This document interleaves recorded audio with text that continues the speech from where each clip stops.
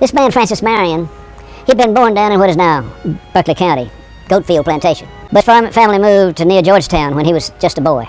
After a little fling when he thought he might be a sailor, Francis Marion returned to the farm. When his father died, he sort of took charge of it as his older brothers married and moved away. But then when the Indian problem came in the 1760s, 1770s, he was a part of the militia. He didn't look like a soldier, but he knew how to fight. And when others broke and ran, and their men would not hold the ground, Marion explained and exhibited the fact that he could, and he did. And so in later years, 1770s, 1780s, when the American Revolution was being fought, Francis Marion was given permission to organize the Williamsburg militia. And they were fighting as guerrillas, although they didn't use that word. A guerrilla, he fights a little war. He's sort of an independent. He sort of picks off the last man as the unit passes by. And that's what Francis Marion did. And so he fought in what you and I call the PD.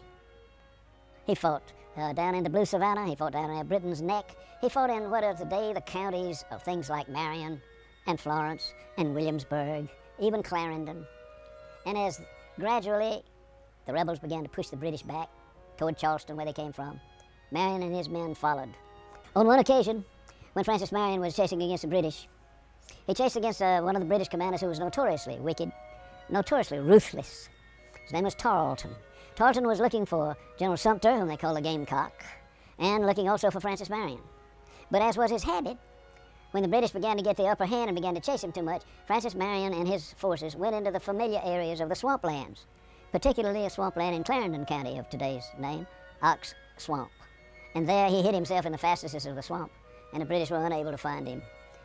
It was said that the British General Tarleton, furious and exasperated and totally frustrated, said to his men, "Let us quit looking for Francis Marion and go and look for the Gamecock. As for this," and he was referring to Francis Marion, "as for this damned old fox, the devil himself could not catch him." The name fox, the word swamp fox, became, in the legend of Francis Marion, not a curse word, but something to be proud of.